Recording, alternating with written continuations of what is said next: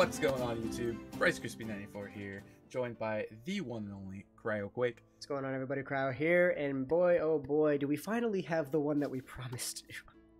Yes, a month late, but it was Halloween, had to do spooky. That is true, that is true, and it was definitely a very good one, so you should go check it out if you haven't already. You should, yes. So, as promised a month ago, we have the Aarakocra.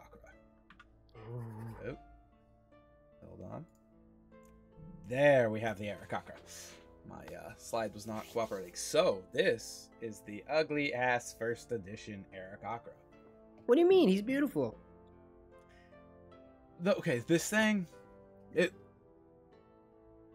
think it was a children's cartoon. I don't know. It was a cartoon I watched when I was younger, and it had these, like, bird people that were just...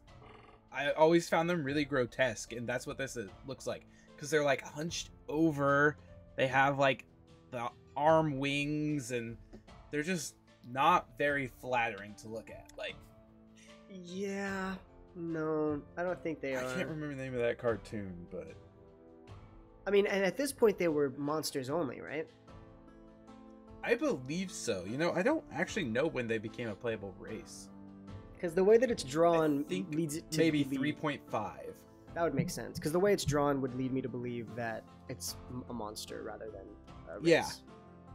Like, there's not really much about this. But yeah, it's your typical first edition art. Black and white, kind of crudely drawn, but just to give you an imagination. Very, I will say that... what's the word? Very, like, caveman-esque drawing. Like, a very, like, what's the word? Like, if you were to, like, find an old book in your library about, like, creatures that died a long time ago, this would be, like, the very, like, standardized picture, I feel. Right. I feel like a lot of first edition art works like that. It's, like, very, you see it, and then it was... I feel like it was drawn for the imagination. Yeah. Like, here's your basis, build upon that. Yeah. Very, like, mythical, in a way. Mm-hmm.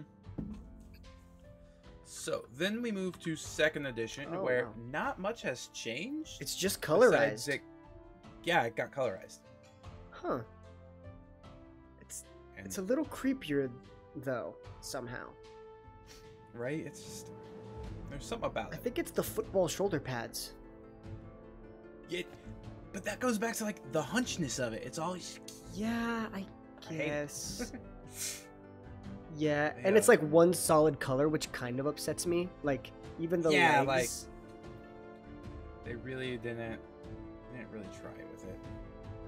I mean, it's okay. But, it's definitely starting to look more, like, bird-like. Because the first one kind of looks like it could... be like, I don't know, the beak looks a little more like a monkey nose. It kind of does. I did learn they are more like, technically Aarakocra are based off eagles and parrots. Interesting. Right? I know, like, a lot of people like will homebrew. I didn't consider it homebrew until I learned that fact, but basically they will homebrew to where it's like, well, you have the hummingbird Aarakocra. Yeah, I was gonna mention that down the line. So, like, yeah, that's technically kind of a homebrew Aarakocra. Yeah.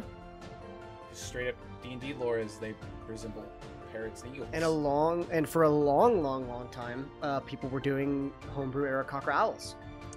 Yeah. Before the Owlin were a thing. We have owlins. Because crazily enough, we've been playing this game long enough that right around when I introduced Bryce and Torchic and everybody to D&D, owlins didn't exist yet. Yeah, they did not. And so it was all like homebrew stuff, and you know, like I said, like I have an NPC, which we'll get into, that is Aarakocra that I introduced very early on. Very early. And so, yeah, a lot of, and it doesn't make a mechanical difference, right? They all are birds and they all have the same stats, but visually, yeah, most of the time you see eagles and parrots I didn't know, but I definitely know that most of it's supposed to be based around an eagle. Well, so when you take a look at the third edition art, you really see the parrot. Oh, well, there you go. Yeah, that's sick. That's so cool looking. Yeah. So, and like, You see it with the javelin, which I'll get into that when we talk about its origin and history, but very colorful for 3rd edition, parrot-like. And if you notice, like, their arms and wings aren't separate yet. Yeah. Which I've always, honestly, for a long time, I used to think that's how it was for her 5e. I believe that's how the bird race that Matt Mercer has is. I think so, yes. The one that Travis played during Calamity. Yeah, I'm not sure though because he used. Yeah, I can't remember. He used axes, which I think would be hard. See, the thing with this. Yeah. The thing with this is this specific like rendition of how Aarakocras are is it would make. I mean, obviously this is holding a javelin with a foot, but it would be very difficult to play like a melee Aarakocra if this is how the rules dubbed it. Right. And see, that's why I don't know that they were a playable race in 3rd edition. I saw 3.5 rules for them, but I don't know if they were homebrew or not. Yeah, I'm not sure. And maybe that's why, because they weren't, because of the fact that they were like this, and it would make it very difficult. There's still a monstrous race here. Mm-hmm. But you at least get to see it in more than one shade of, more than one shade of red. Oh yeah, and it's beautiful some looking. Yellows and oranges. Yeah, very parrot-like. So then we move on to the basic monster manual art from 5th edition, where his wings and arms are separated. He's wearing that kind of white armor. Still got like the spear, very eagle-like. Yes, extremely eagle. And I'm glad they didn't.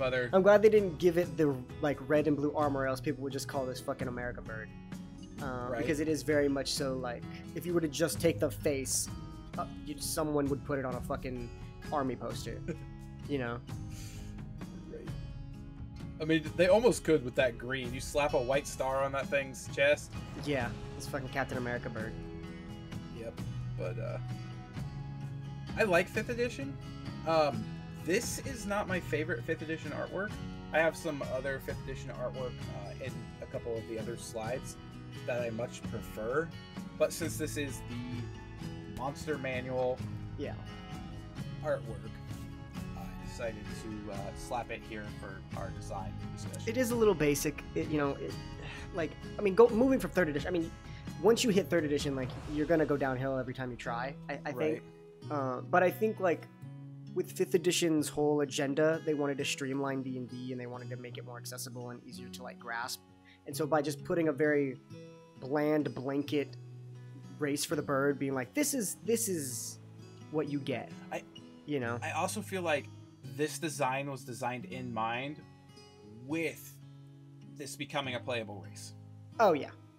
Yeah. I mean, the move to separate arms from wings had to have been intentional. Because now, like, rogue builds are viable. Because now you can fly and try to get sneak attack that way. Barbarian builds are now viable because you can actually hold an axe and also fly. So, like, you know what I mean?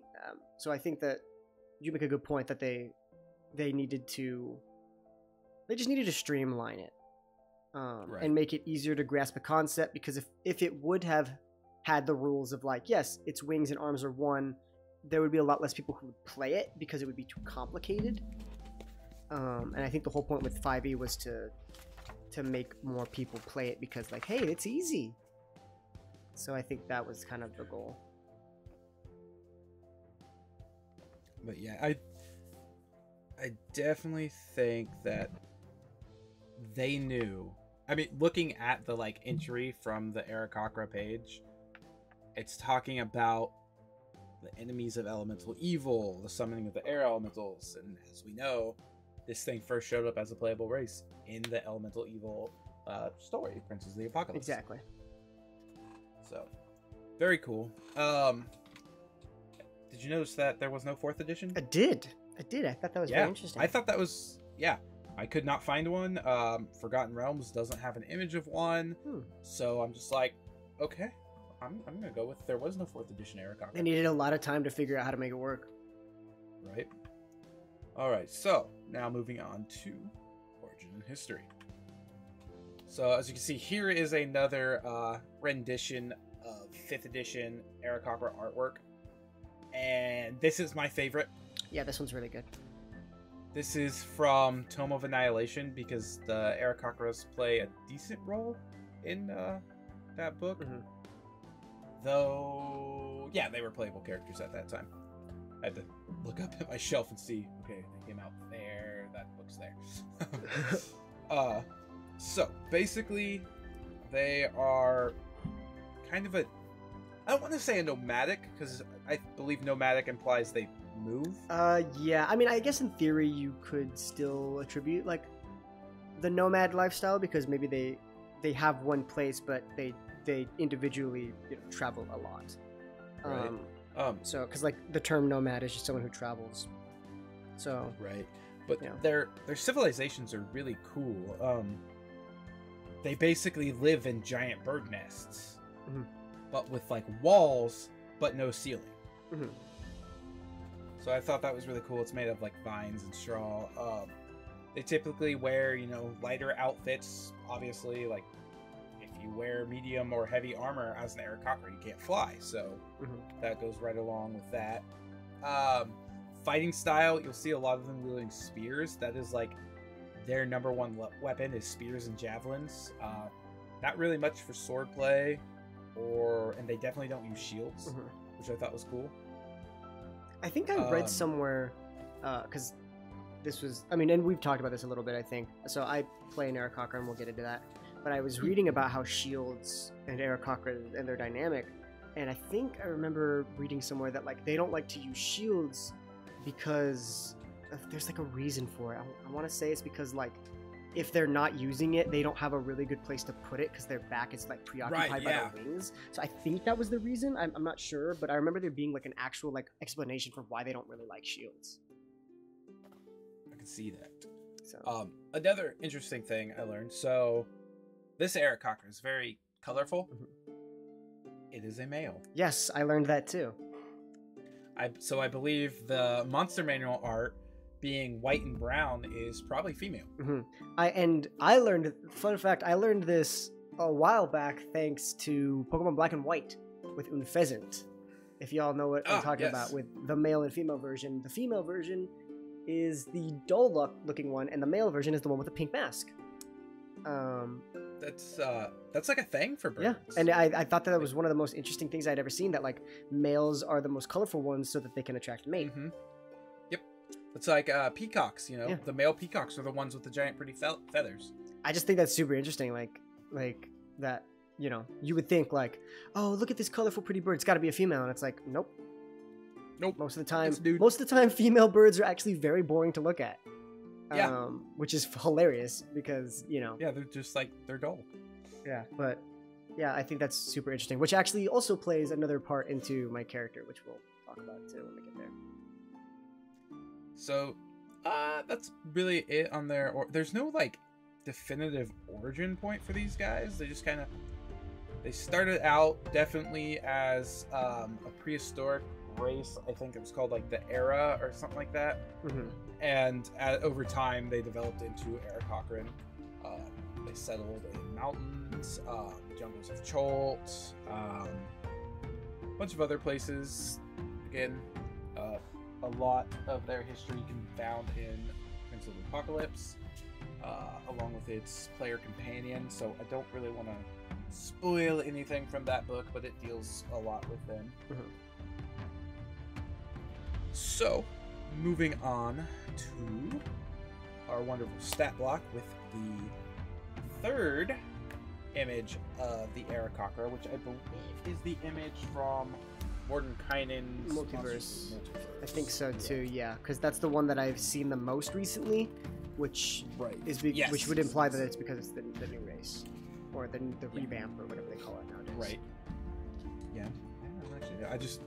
I guess the race, because the old race is technically Legacy. Which is hilarious because, if I'm not mistaken, I think the stat block you have up is from the original. So, it is the monster stat block. Oh, you're right. It's the monster stat block. Which did not change. Which is interesting because, as we get to it, and I'm skipping a little bit ahead, in the language section, you get Aarakocra and Orin. With Multiverse, when you pick Aarakocra as a race, Aarakocra and Orin are removed. The languages themselves are actually just like not there as options, which really sucks. Because I used to think that was awesome because like Aarakocra makes the most sense, and Orin is literally like the language of fucking air elementals, which is awesome. All of them are gone, I think. Orin, Terran, Aquan, and Ignan. Which is weird because, you know, everything's. I'm gonna rant a little bit about D&D 1 or whatever it's called, 1D&D, and everything is supposed to be backwards compatible, yet they do little things like that kind of cut it out. Yeah, like when I made my character, my character technically, and my DM was lenient enough to help me kind of rework that stuff. But like, yeah, technically speaking, per rules, my Aarakocra doesn't speak Aarakocran or Orin, which I think is interesting. But like, I don't think it makes a whole lot of sense. My only thing to think about it making sense is this 1D&D is now taking place many years after 5th edition took place. Like, I'm talking in-game years, you know. And so these races have maybe lost their native languages and stuff. Original native languages, yeah. Yeah, that's fair. I kind of had thought that too. Is it's like maybe now Common doesn't necessarily mean that everybody speaks it, but Common is like your Common, right? Like maybe now Common means like maybe now for an Aarakocra, Common means Aarakocran. You know what I mean? But then at that point, it's like, okay, well then there's no other universal language. It becomes It becomes interesting at that point. But you know. But yeah, that's just something. But anyway, so this is the original Monster Manual stat block, because they were not reintroduced in Monsters of the Multiverse, which makes sense, because I believe Monsters of the Multiverse was just like a combination of Tome of Foes and Volo's Guide. So I think instead of like having 3 books to have all the monsters, they basically just stuck it down to 2 decent sized books. Yeah. I feel like I'm looking at this, and I feel like the armor class is low. I think from what I'm understanding, it's not wearing armor, which is interesting because you would think they would at least have like some leathers or something. Because right now, if they were to wear leather armor, their AC would be 14. With that plus 2 dex. Can they wear leather armor? I'm sure you could put leather armor on them. That would be. But then they wouldn't be able to fly. Well, no, it's heavy armor. I thought it was medium and heavy. Well, leather's light. Leather is light? Yeah. I thought leather was considered medium. Leather all the way up to studded, and then hide is the first medium. Gotcha. Okay. But I mean, I guess maybe this is implying that they're just wearing wrappings and stuff. Right. Which is interesting. And the stats are kind of interesting. They're very like even. Very like across the board. They're like honestly like a decent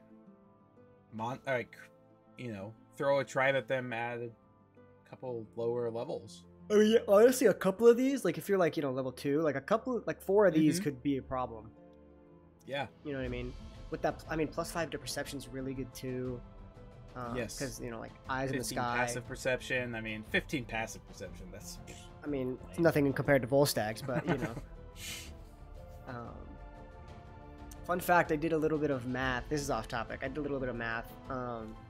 Volstagg at level 20, with all the stuff he has, if I were to give you a Sentinel shield, you would have, like, a 35 passive. That's insane. and then I did another mock-up. So just give me true sight at that time. At that point, yeah. I made just a level 20 druid. Just a level 20 druid with with proficiency in perception, but not the observant, right? Because observant changed things. No observant, just a regular druid with proficiency in perception and a maxed out save. At level 20, the passive perception is 20. That's without observant and everything. Right. So it's like you're already exceeding what most people do. So anyway, that's just the talk about passive perception because Volstagg's is so fucking high, it makes me laugh. So okay, so we talked. I mean, they don't have that big of a stat block because they are kind of just like, in the sense of a monster, kind of like a commoner. I don't really want to use gnolls. I don't really want to use goblins. I don't really want to use kobolds. They kind of fit in that thing. Just I feel like they're much more uncommon to see in that mold. Exactly. Yeah. I do like that they have the dive attack. That's kind of cool. Interesting. Because you could start off like a surprise encounter with the dive attack. Interesting. You know, I'm surprised this isn't built into the Aarakocra race at all. Right. Because that would actually make melee builds viable with it. Interesting. So then they have their Talon attack, which that is built into the race. They do have their Talon. But it's built through strength, while this seems to be through dex. Oh, yeah. I've noticed. Which is, I wish that's how it was for the race, because that would make the Talons a little more viable, because most of the time you're not building a strength-based Aarakocra, and if you are, you have better weapons than the Talons. Yeah, right. So if you were to make it with dex, I think that would make it a little bit more likely for people to actually use that ability, but you know. And then it talks about, you know, the javelin, which I discussed, saying that's like their prime weapon is a javelin. Mm-hmm. I mean, because they're light, they're easy to throw. Yeah, they're easy to carry. Mm-hmm. And you don't want to encumber yourself while flying. So I think that makes a whole hell of a lot of sense to me. I agree. Interesting. That dive attack's really cool. I wish that was actually. I wish that was integrated. I like the dive attack. Unfortunately, it's not. So now we talk about the playable race. That's Legacy Edition. So, originally, when when the Aarakocra became a playable race in not Princess Apocalypse, I did kind of fib on that. So, just a fun fact, when Elemental Evil Prince of the Apocalypse released, it's also released with a PDF called Elemental Evil Players Compendium, which contained races, Aarakocra, the Four Genasi races, Deep Gnomes, and Goliaths. So, I thought that was cool, but I'm also like, why isn't it printed in the book? I want the physical copy of it. That's just me. I might actually print it off tomorrow at work now that I have it saved. But yeah, so in the Legacy, they got a +2 to Dex and a +1 to Wisdom, which we know going forward, races will not give benefits like that. You'll just kind of be able to pick and choose, which is, I don't want to say it's controversial, but it is a topic people have discussed a lot. You have the size of medium, which is, I think, pretty much what every playable character race is. Everything except gnomes, halflings, and I think gnomes and halflings are the only ones that are considered small. Small. Oh, and grung. Grung, yeah. That's about it, though. Yeah. Then you have. So they're about 5 foot tall, 80 to 100 pounds. So they're actually kind of short. Like, I don't expect them to be average height of 5 foot. Yeah, they're not giants, which is hilarious, and that plays into another part of my character. But yeah, they're not huge by any means. They're not big. Yeah. Like, most people in the world are taller than what they could be at a max. So then you have speed of 25 feet.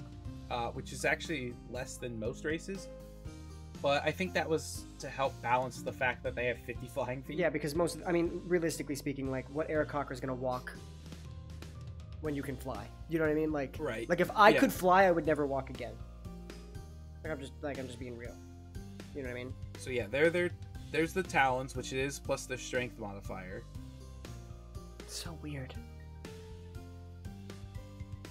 And then they speak Common, Aarakocra, and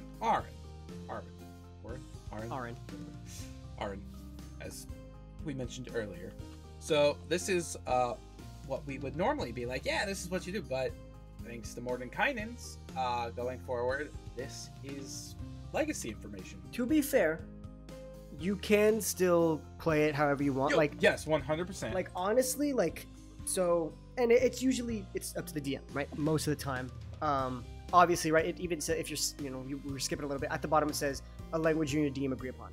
Whatever your DM rules goes, if your DM decides, to continue playing with legacy, that's why you talk to the DM about what their, rules are, because I know some DMs like to stick to legacy, and I know that some like the new way of going about things, which is that every character can be every class, and its viability in terms of ability scores, because I know that some features on some races don't like merge well, right? Like I'm trying to think, like for example, the centaur has like a hoof ability, but it requires that you make a melee attack. So right, you're not going to use that ability if you're a wizard centaur, right? You're not going to use that ability often, but because of how the new stats work, you still get to increase your intelligence by 2 and something else by 1 if you're a wizard and a centaur, So, like for instance, my DM for this game that I'm playing in Aarakocra chose to use this. The legacy or the... To use the... What is this? The new, what are they calling the new stuff? I don't know. I think it's just... Is it just new stuff? New stuff. Well, my DM's using the new stuff, so I have the experience in this, but I also, when I built the NPC known as Juniper, I have all the stats in the old stuff, so it's kind of interesting to see. But like, for instance, when we made Volstagg, we did use the half-orc stats that were previously in place, which is like 2 to strength and 1 to con. Which is technically still, because the player's handbook races weren't redone yet. Okay, so there you go. If they ever do get redone, obviously this video will get dated. Now Scald, as a fire genasi, has changed. Technically, we haven't. Yes. And I have no intention of like, hey guys, the rules changed, so your characters are going to change up. No, it's just that's the way that that's the way we made them. We'll stick by it, and then if a Double Advantage Season 2 ever rolls around, we'll talk about how we want to go about it. I'm kind of partial to the old rules, because I do like how the races have specific strengths and weaknesses, right? It makes sense for a person who is of half orc descent to have a little bit of a buffier build and a hardier constitution. While it wasn't optimal for Volstagg's build, right? Of course, a +2 to wisdom would have helped you a lot in the early game, right? But like, Volstagg has 20 wisdom now, so it doesn't necessarily matter too much. So I guess it's just it's up to interpretation, but you get a lot more shit with this. That's for sure. Yes. And okay, so this playable race as is now is from Mordenkainen's. Like we said, we talked about the determining your character ability scores, increase 1 by 2, increase different 1 by 1, or increase 3 by 1. That I said, originally when we were talking about Volstagg, that his, half-orcs haven't been updated. But technically, this is the optional rule. Yeah, you can sub it in. From Tasha's. You could sub it in. Yes. And when we first started playing, Tasha's had just like released. I think barely, if that. Yeah. I think maybe. Well, let's see, because we were reminiscing before this episode. Yes, we were. Very much so, and it was a good time. But let's see, Tasha's D&D release, because we began talking about Double Advantage as a concept in February of 21. Right. So let's see. I think Tasha's came out. Come out in March of 21. November 17th of 2020. So Tasha's was already out, but I don't think we even talked. Like, weirdly enough, I don't think we ever talked about Tasha's. Maybe because I don't either. Well, I had no idea what it was. That's true. At that point, you didn't even know what D&D was, more or less. Right. I think low key, I didn't bother with Tasha's one because at the time I also wasn't like super. Like I was into the D&D that I had learned, which Tasha's was nowhere near around when I started. And I think also with Tasha's, they were adding all these optional rules, and I wasn't trying to teach new players, okay, here are the rules, but here are the new rules that are optional. So I don't think I wanted to bother with that. Here's optional stuff and blah, blah, blah. which we've kind of incorporated Tasha's in. Yeah, some of the things that I like, I've pulled in from Tasha's. Yeah. Like well, to be fair, if I may, the only reason I really brought in some of the optional Tasha stuff was because of Tsunami needing to leave for a little bit, right. Which in turn Scald needed to take some time off, which left the group without someone with Revivify, and the Tasha without a healer. Yeah, basically without a healer. And Tasha's optional spell list provided druids with Revivify, which to me makes a lot of sense. And it added a lot of good spells that just made sense. And so I was like, well, if there was any time to... Now I have Fire Shield, and that thing is amazing. And now I regret it. Yeah. But, you know... It's like, I did it, and now I hate you for it. It's cool, though. It's a good spell. But, like, the thing, too, is it's like... Excuse me. Just goes to show that, like, if new stuff releases and you as a group decide... And we talked about it, too. There was a time where, like, I think even both you and I were like, maybe not. You know, maybe we just play that risk. And we had conversations about it, and that's when you have conversations with your DM about, well, hey, this new thing just released. How do we all feel about it? Like there's some new stuff with the druid that we like never talk about, like the cantrip versatility that exists that we never really worry about because you don't really ever use cantrips, so it doesn't matter. Literally, the only time I use cantrips is to like just druid craft to show off. That's it. But like, there's some rogue stuff that like is a little OP, and so like. You know, talking with Torchic, we're like, let's just kind of keep it, and let's keep it the way it is. Sakudo doesn't need to be anymore OP. Exactly. So, like I said, if a Double Advantage Season 2 comes around, then there will be more things to talk about, like, okay, how do we want to rule about this? And by the time that rolls around, D&D 1 may be a thing, like, officially, and so it... Right. I think it's, what, 2 years out or 3 years which out? we very well may play this game for 2 more years, maybe even 5 more years, depending on how people feel about have their characters and how they're, you know, feeling. But like, as long as you don't kill us. I'm not gonna kill you. I can't kill you. I can't kill you. I was writing a new character. Were you really? I was thinking. I'm like, one of us is dying here. That's funny. That episode will be out sometime, and you guys have to figure out what I was talking about. That episode will be up sometime. I don't fucking know, because at this point we're so far ahead. I feel like I can't. Yeah. Anyway, back to the fucking race because we're very off tangent here. All this to say that just talk to DM, whatever they want, because you know, you never know. So, I will say when you get down to the other stuff besides the, you know, not getting your ability increases, I prefer this one. I do too, because you get the 30 walking feet. Mm-hmm. And then you have flying speed equal to your walking speed, which is a big nerf. But it's from 50. But flight is so OP. Yes. It's so OP. I feel bad about it sometimes when I use it. Right. But I know a lot of people were happy that the Aarakocra got this race because it meant people were going to be allowed to play it. Because this is probably the most banned race next to Yunti, which is insane because it's just the flight. It's just the flight. Yeah, but okay. I believe in Double Advantage it is known I can wild shape into flying creatures now. Yes, at this point it is known. Flying is OP. It's very OP, right? But to be fair, right?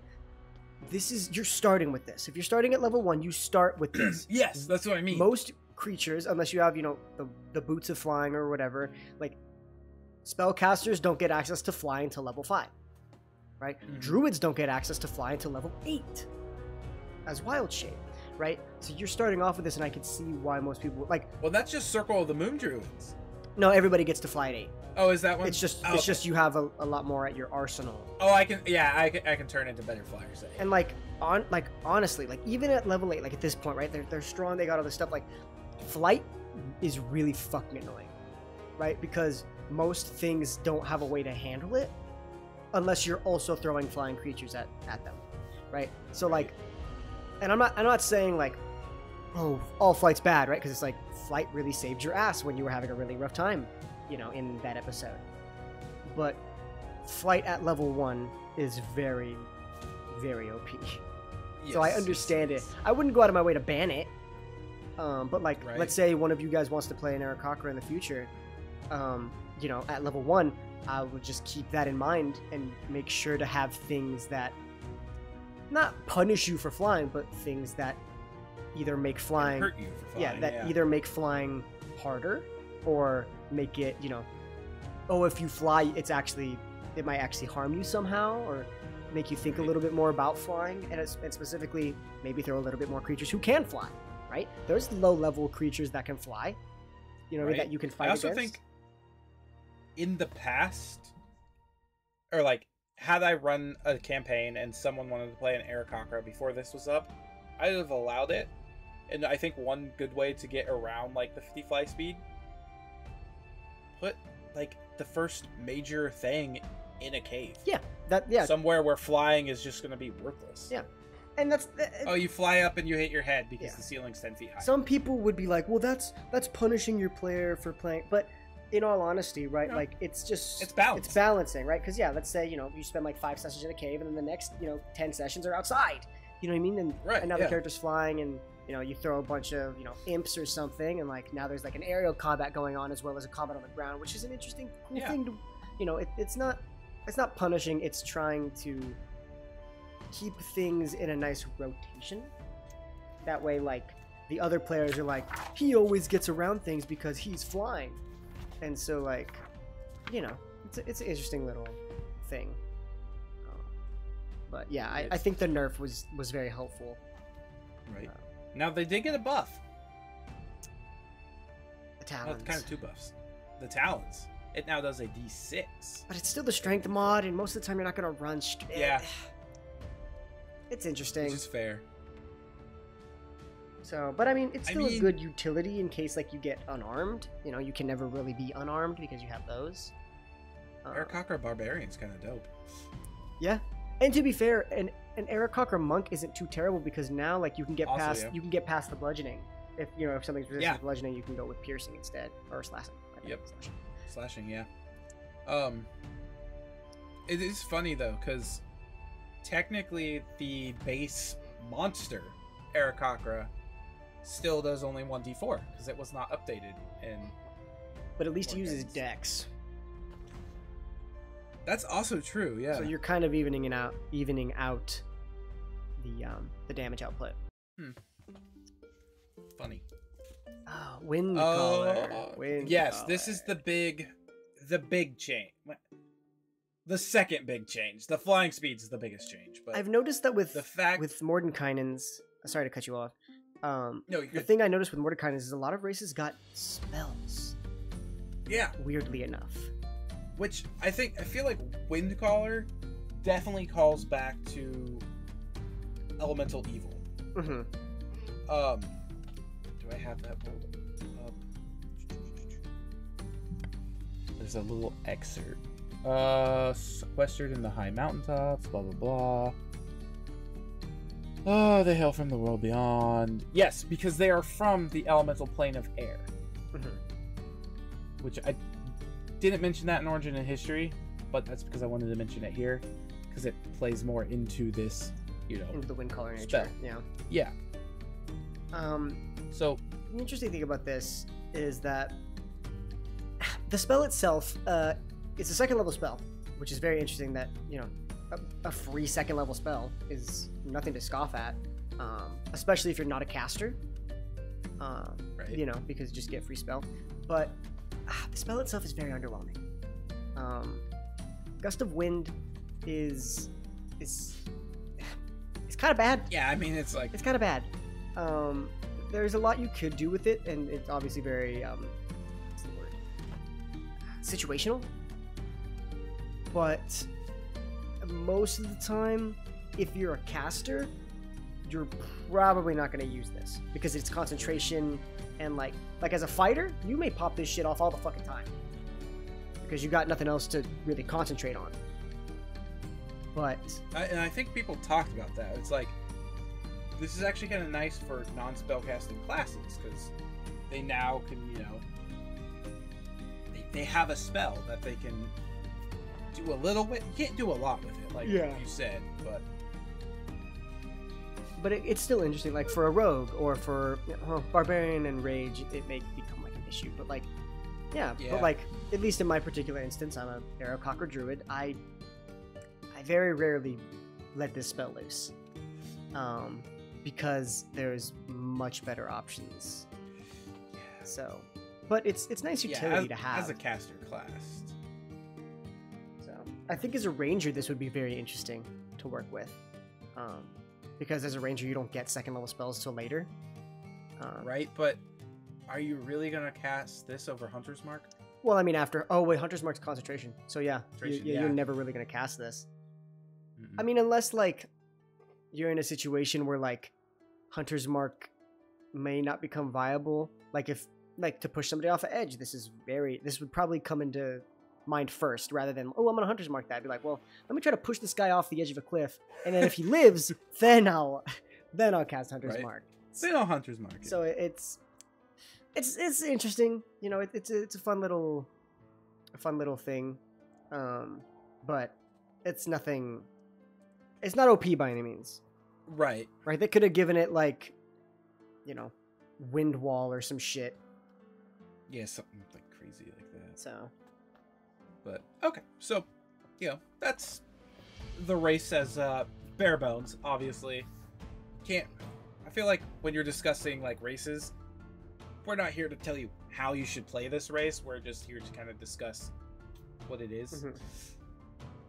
So I believe that brings us to your DM corner, which, in an interesting change of fate, is actually kind of a player corner, a little bit.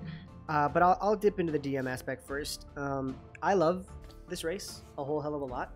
I had always wanted to play one, and I had always wanted to integrate them into a world, and so I did very early on. In the very early episodes of Double Advantage, the first mission for the, at the time, unnamed Lightbreakers was to rescue a young Aarakocra. We were the Lightbreakers then, we just didn't know it. That's true. Yeah, that's true. And they were successful, and they saved her as well as her mother. Her name was Juniper. She was a hummingbird Aarakocra. Weirdly enough, had, I believe, purple feathers on the front, if I remember that correctly. I think so, because there was a specific bird that lived in the mountains, and she was a bird who was trapped in the mountains, and I just thought it was fitting. I don't remember, but it was a hummingbird. I'm sure if somebody in the comments looked it up, it would be pretty easy to figure out what bird I used for reference.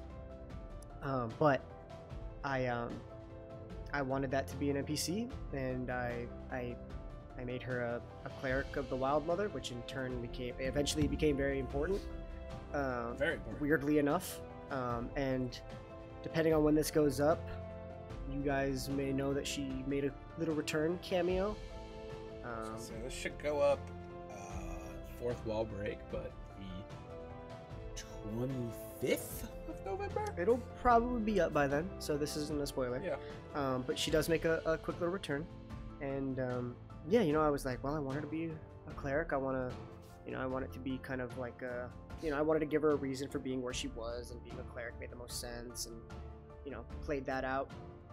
And, it was nice. And then I didn't put Aarakocras in the world again. Ever. Yeah. Yeah, I'm like, I feel like that's literally the only Aarakocra we've seen. That's the only Aarakocra you've seen and met. They exist. I just never. Right. To me, the way that I DM it, it's a little odd, but I like to have like one notable PC of each race and of each class, just because it's fun, right? Like, Aarakocra. Well, yeah, because it gives you a chance to kind of play that class should something happen. And I think at the time I kind of like, okay, that was my Aarakocra fill. Okay, I'll move on. And then the next, notable PC that made its way into existence was Buxabi, who was a Tabaxi, and didn't have a class, and doesn't have a class technically. That's right. And that was just a standard NPC. Because I know a lot of people. I'm a person who likes to make NPCs with classes because I think that's fun. Because it helps with personality, I think. Right. Right. Because with Juniper, I wanted to have a kind of this slight wisdom in a young person, and kind of play into that, which also leads into my character. in the game that I'm playing. But yeah, so if you want to use this as DM, right, NPCs are great. Monsters, if you can find a way to go about it, to me, I don't see them as a fightable creature unless you kind of fuck with a tribe. I was gonna say, like, and I mean, elements. Oh, yeah, Prince of the Apocalypse. They do appear in here as fightable things. I looked into it, and it is kind of like that. Like, oh, hey, there's a couple of them, you know. Yeah. Just kind of like thugs, or you're in, because they're kind of territorial. Yeah. Type thing. Let me see if I can find that first.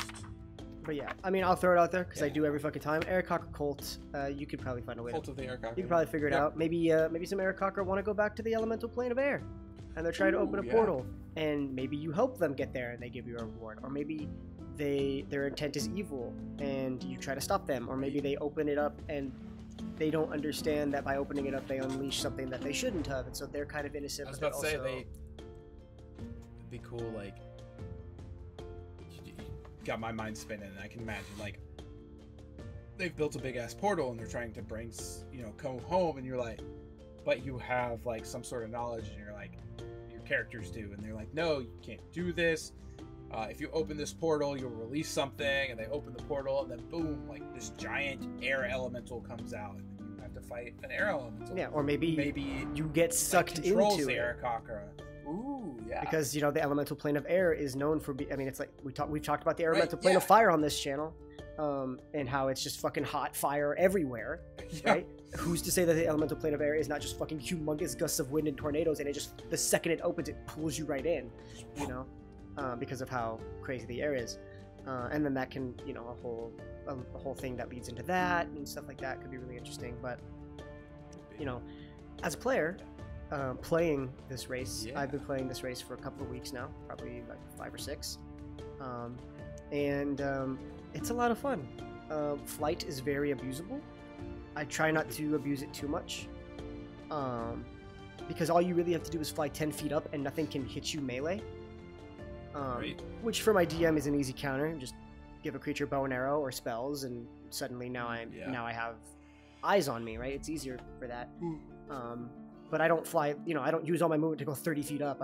I like to keep it a mild 10 feet up, because then I'm out of melee, but I can still be hit. And it keeps things balanced.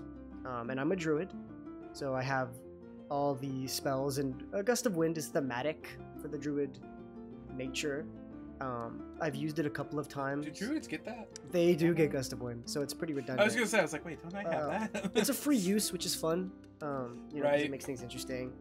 But yeah, you know.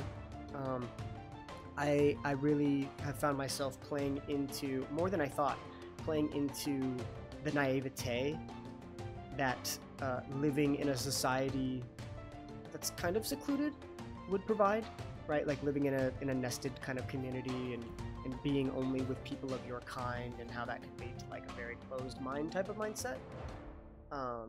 But also I have found myself playing into the age span that Aarakocras have. They only live to be 30. And so there's this mentality of trying to do the most before you die, which is kind of fucked up. But like, it's you know, you're basically born and don't have that much time as many other people, especially in a world where dwarves live for 700 years. You know, your life is practically inconsequential. Like, you know what I mean? Like, what effect can you do in 30 years when some people live for 700? And so I think that could be an interesting topic to tackle as a DM. Right. You know, as a player, I've you it pick interestingly. a druid. That's the funny part, is that well, I mean, I won't get that for a while, but my character doesn't know that that's what's going to happen. My character is not aware of the fact that eventually he will live longer than many of his people, which that's at level 7? No, that's way later in the game. 18, I think.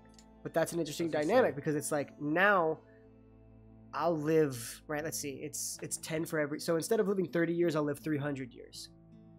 And that's me living through multiple lifespans of my people.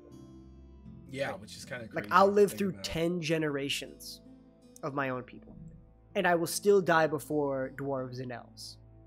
Yeah. You know what I mean? It's like, Um, I will be the oldest Aarakocra ever, and still die before one of the youngest dwarves. and I will still die. Yeah, I'll be 300 years old and meet a 100-year-old dwarf, and I will still die before him. You know, that's the funny thing, and it's like Yep. now, and it's interesting because right now I'm playing the fact of I will die before many of my companions, right? And then eventually, if the game goes long enough, the struggle will be I will outlive 10 generations of my own people.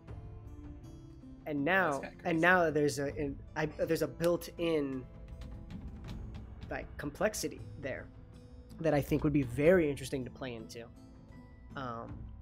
Not just for druids, but the Aarakocra lifespan. A monk Aarakocra gets the same type of thing. Monks get like diamond soul or whatever, like timeless body, about that. which basically is the same, right? An Aarakocra monk will live that long, and maybe you go to a temple of Aarakocra who are trying to open up a portal, and maybe the failures of that lead into dynamics, and you talk to somebody who's like, I'm going to outlive everybody in this temple. And the repercussions of that. I know some people don't play D&D to tackle hard, heavy-hitting subjects, but I love that shit. Right? Because I think that it's the one place where you can tackle some things that you can't. Like, we as human beings cannot tackle that. That's not something that we will ever struggle with, at least for now, until technology proves otherwise, right? But, like, I will never have to think, like, I will outlive my children by 100 or 200 years. You know what I mean? That's just not possible right now. Right? And so, yeah, it's kind of... It's never possible. Yeah. It's an existential thing, which is weird, right? It's an existential thing, but it doesn't exist. Right? Like, the idea of outliving 10 generations of people is impossible. But when you think about it, it is like, wow, that is really fucking scary. And I know some people just like to play D&D to kill shit and have a good time and cast cool spells, but like some people love to tell stories, and I think that one of the best stories is tackling things that we can't tackle in real life. Right. And I mean, that's why one of the reasons I like it is because you get to tell a story. You don't just get to tell someone's story, you get to tell your own story. You get to tell your own story with your friends, and everyone has equal part in it. I mean, well, to be fair, everyone has equal part in the sense that everybody plays a part, but like there's still some things that I am in control of in terms of your backstory, right? You're learning things that you didn't know. You're learning things that you did know, but your character didn't know, which is one of my favorite things, is when you've written your backstory for Volstagg pretty much to the full, and you're just now learning some of those things, even though you wrote them, right? Yeah. But it's because that's kind of like how I wanted. I wanted a character that had some mystery, but not like unknown mystery. Yeah, and it's very interesting, right? Because it's like there is stuff that you wrote that Volstagg knows. There is stuff that you wrote that Volstagg doesn't know.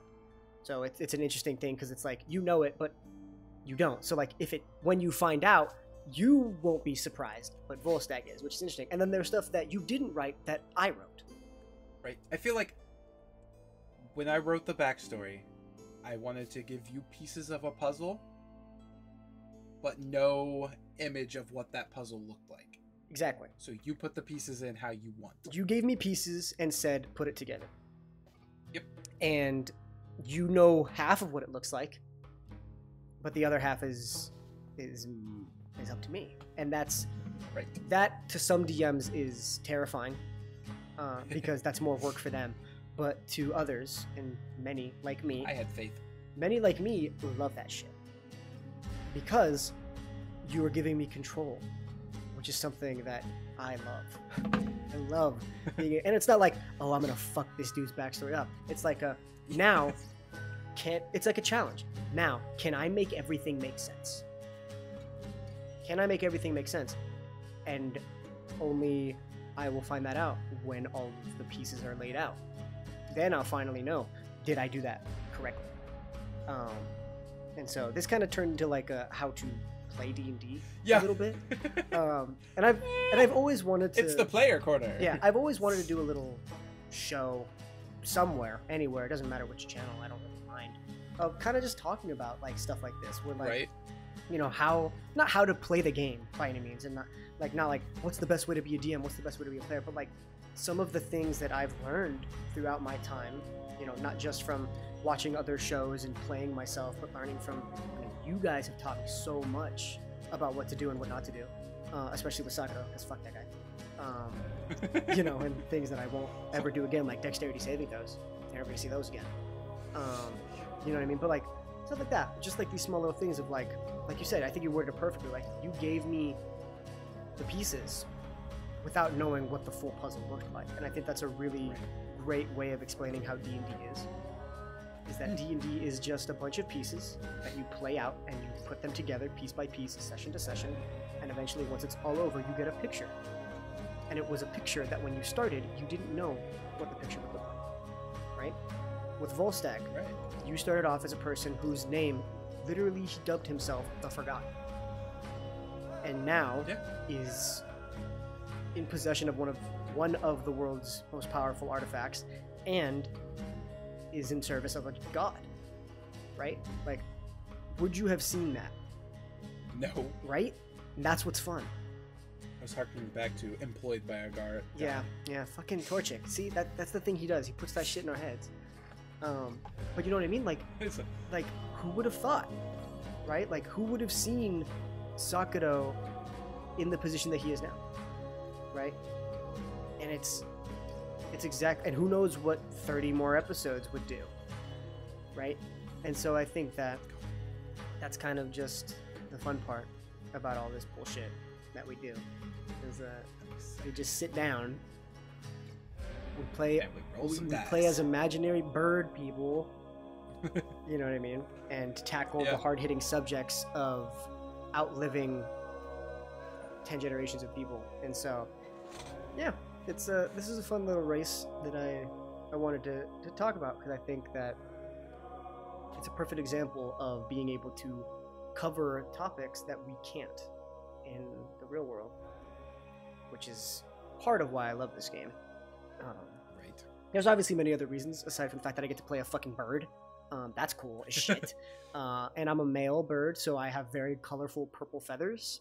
And it is based on the violet-backed starling, which is a bird that does have beautifully purple feathers. If you guys want to look that up at home, or maybe Bryce puts it up in editing or whatever. But it's a beautiful bird, and I base my character off of that because he's a stars druid. He loves space, and whenever I think of space, I think of purple. Oh, that's right, you are a stars druid. And I actually... This is perfect. I have my purple lights on in the background. There you go. And I actually built the character. This could be a whole episode of a podcast in and of itself, but I'll keep it quick. For my birthday, one of my friends gave me a set of purple they're like clear dice with wisps of purple in them.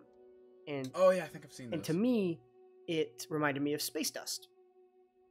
And I remember one day I was sitting down and I was fucking with, you guys probably remember it. It's like called like Boat something or whatever. It's an AI art generator. Yeah. And I was fucking around with it.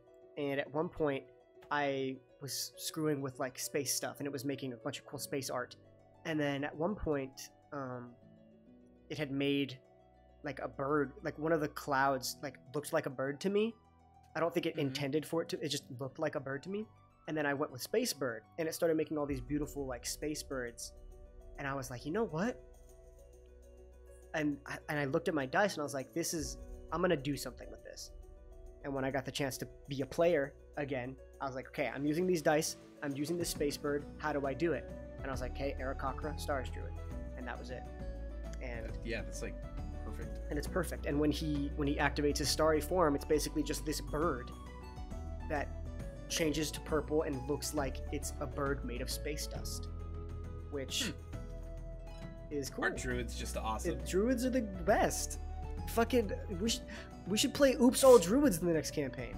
Oops All Druids, yeah. And it plays so different because I'm mostly a spellcaster in this instance, so it's definitely